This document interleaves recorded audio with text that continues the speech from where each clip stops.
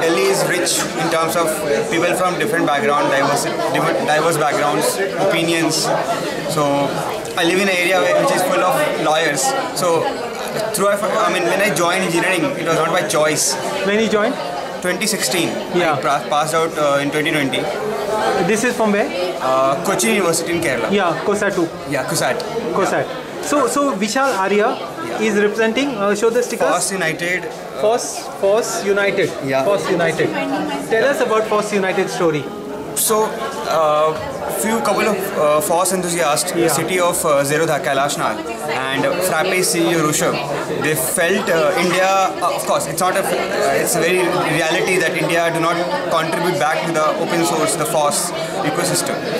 We have $100+ billion valued startups, but 100 plus $1 billion valued startups, but a few only contribute back to the open source. So they felt having one platform, or there are different groups who contribute to build open source, but all working in silos. There's no single platform, no single umbrella.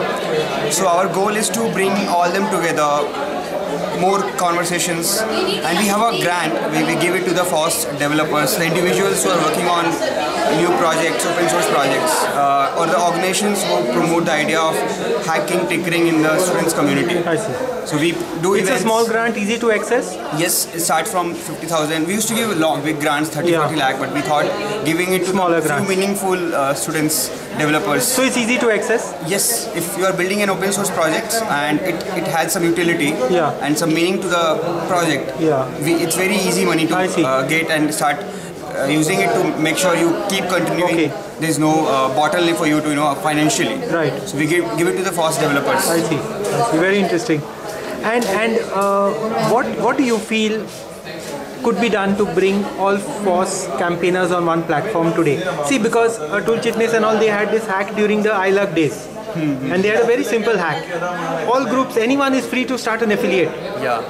All of them preferably have the same name, have a mailing list on Yahoo group, same formula. Correct. So we have so until July last year, we were only active in Bangalore. Okay. But we felt it's not Bangalore which has tech group or the tech folks, right? It's everywhere.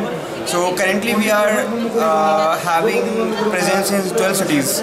FOSS United, Bangalore, Chennai, Cochin, Delhi, Nagpur, Mumbai, Jaipur. We are coming in more cities slowly. How do you contact them? So we have a platform. Website. We have an application where people propose to do events, promote open source in their local community. On via your website? Yeah. On FOSSunited.org. Yeah. So we are revamping, restructuring everything so that we make sure the standards are maintained. Yeah.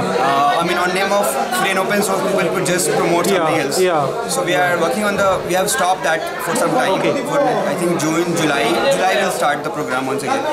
So our goal is to have presence in every cities, and local community should be can participate in the local chapter. They don't have to come to Bangalore for FOSS event.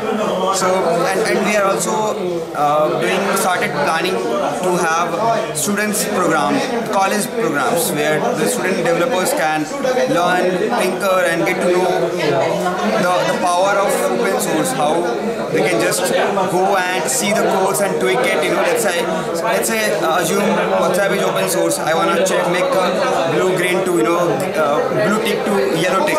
So I can just go and tweak the code for my personal instance and make use of it.